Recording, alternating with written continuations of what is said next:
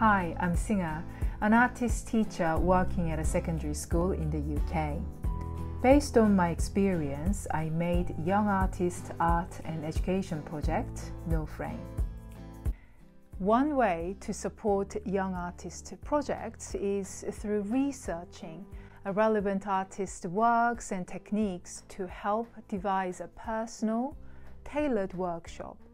Sometimes both young artists and I bring elements and ideas together and to discuss options. But this is not a case of I did it because my teacher wanted it this way. Oh, that sounds like hell to me. I cannot finish that sentence.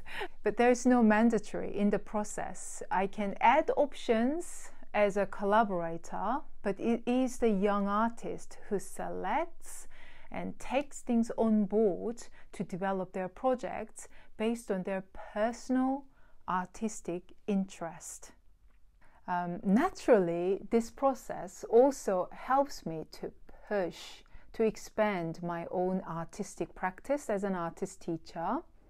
The example that I want to share today is pressed plants printing workshop. There's so many P's in here. And you'll see how young artist Rosie and I use the same technique in our own ways. So I came across these smashing images, and the photographer froze the flowers using liquid nitrogen, and then he smashed it against a hard surface, and he recorded the event using high-speed camera.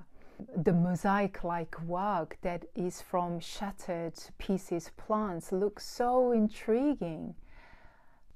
Considering secondary school environment with budgetary issues and more importantly health and safety reason, I knew that it is going to be difficult to use this chemical. So we experimented with different tools, like different kinds of hammers and a very sharp corner of a book, but the best result was printing press machine. It is very naughty thing to do because it's such a delicate machine, I could damage it. So if you want to give it a go, then please adjust the pressure spindle so prevent damaging this machine.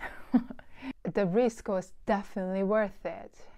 Because the evenly pressured, milled and squeezed and squashed and crushed plant came out of the machine with dramatic texture, deformed shapes, and uneven color and texture. Surface was uneven. Some area was more translucent than other. And we were fascinated by that. We're so excited. And it worked better when the plants or flowers are cut like thinly, then the outcome is more promising. But the quality and the result is very difficult to predict what exactly we will have. And that is fun part. Obviously, Rose used this technique to build layers for her work. And it seems like she never stopped since then. She continuously developing ways of manipulating plants and to come up with some innovative artwork from her experiments, which is truly interesting to look at.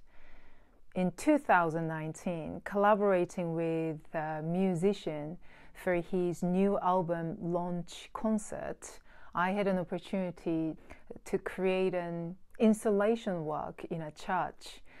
Doing musical concert at nighttime in a church was a very hip thing to do.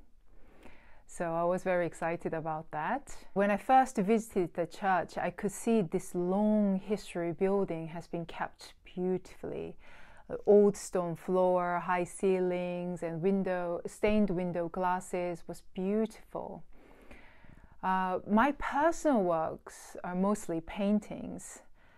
But I found it difficult to imagine hanging my work in that church.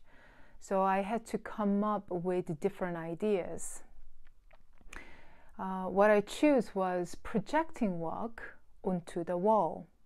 this actually turned out to be a great choice, considering the dimension of the venue and the occasion and the time that I had to do it, because it was evening event. Because the projection work needs unlit areas, and with the projectors I could actually adjust the size of the image to fit to the huge walls. So that was a great idea, but one problem: I never done this before. So I was completely out of my comfort zone and I was so nervous. But to be honest, the excitement side was bigger. And even a week of given time didn't help me to calm down, but I knew that I'll do it. Like many exciting works, there's always like nervousness. It brings more kind of thrilling effect somehow. I don't know. So I went to the market and bought a bunch of lilies and I pressed them. Then I started taking photographs after work. Flowers generally represent life, transitory youth, and vitality. When the flower is broken, its delicate, fragile aspect stands out more and is emotionally provoking. I also invited some of my Year 12 students' work to display along with the work. They had just finished the paper sculpture workshop. There is a common ground to accompany them together. Structurally, they both taken apart from the whole and reshaped with the similar intention to express the physical and mental status of human. The young artist who made this sculpture wanted to show the true state of a human being who is emotionally and mentally struggling, in his words, messed up. Book cover, the hard surface is made to look like a person presenting him or herself in a socially acceptable way, hiding what is really going on inside. Behind this, the sculpture exposes explosively his or her vulnerable, anxious, broken, confused nature with spiked out paper strips that has been shredded and cut into pieces, cascading a trail like a shadow behind a firm surface. When a young artist wants to express this hardship of emotional struggle, it makes me think a lot. Also, to listen with more empathy, because we have all been there, or perhaps are still experiencing it. However, wise people's teaching about the difficult times, when it is being looked at with eye of light, like the broken flower was photographed on a light box, we might find that it illuminates a unique beauty from the destruction. When we believe and aware of the beauty of it, it might give us hope and reason to keep walking through. We'll be able to see the connection between different events in life.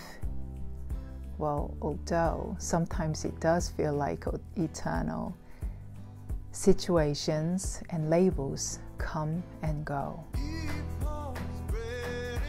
There was joy in the place, soulful musicians' voice, people who are enjoying themselves, and artworks, all together celebrating the evening.